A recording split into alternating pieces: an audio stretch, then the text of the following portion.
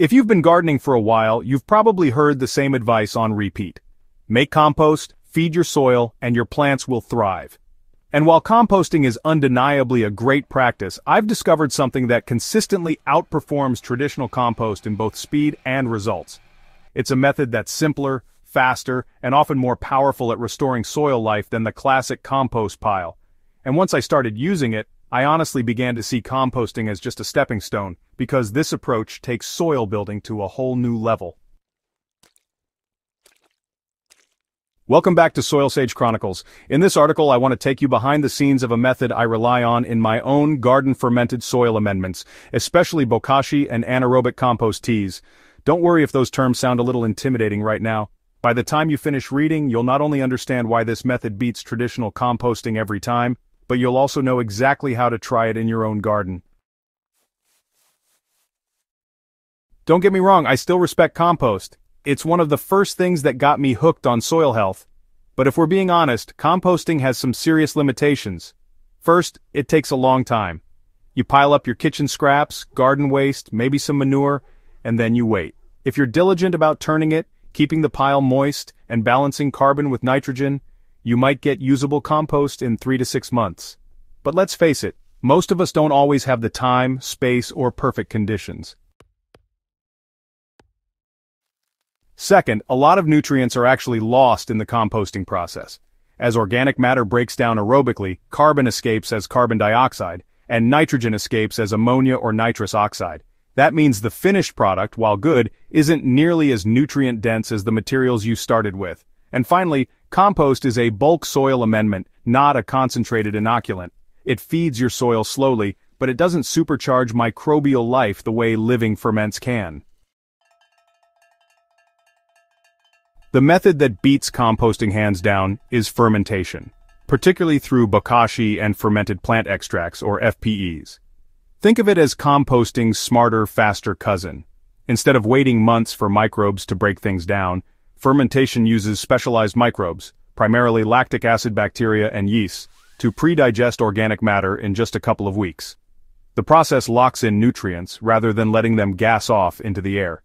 It also creates an environment where beneficial microbes multiply rapidly, giving you a concentrated, biologically active amendment that not only feeds your soil, but inoculates it with life.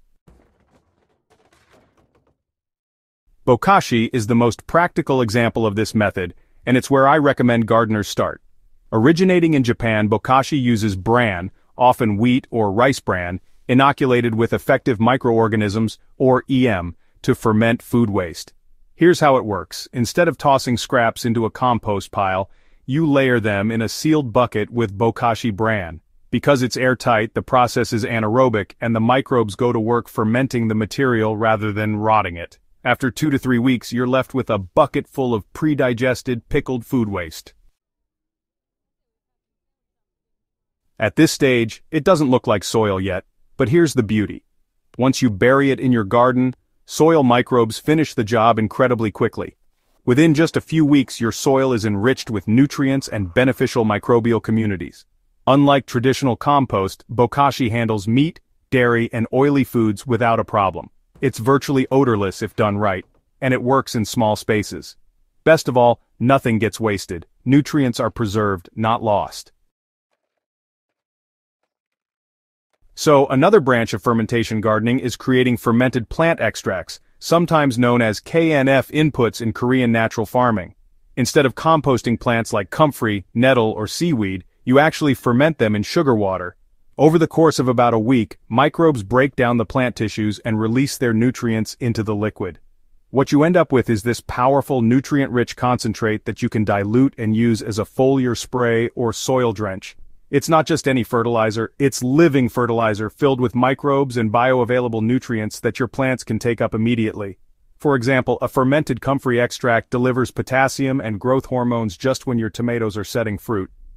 A nettle ferment gives you an iron-rich boost that leafy greens absolutely love. And because it's microbial-based, it supports soil life instead of just feeding plants in isolation. You know, what really sets fermentation apart from composting is the microbial advantage. Fermentation amplifies beneficial microbes in a way compost rarely can. Think of it like this: compost is a slow-release vitamin. It works eventually, but it's mild.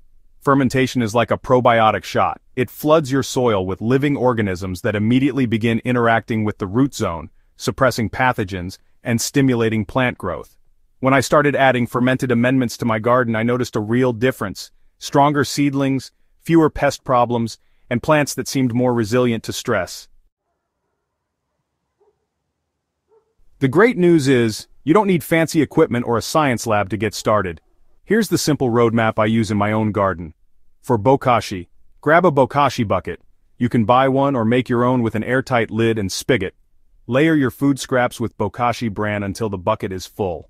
Let it ferment for 2 to 3 weeks, then bury the material in a trench in your garden or add it to a worm bin.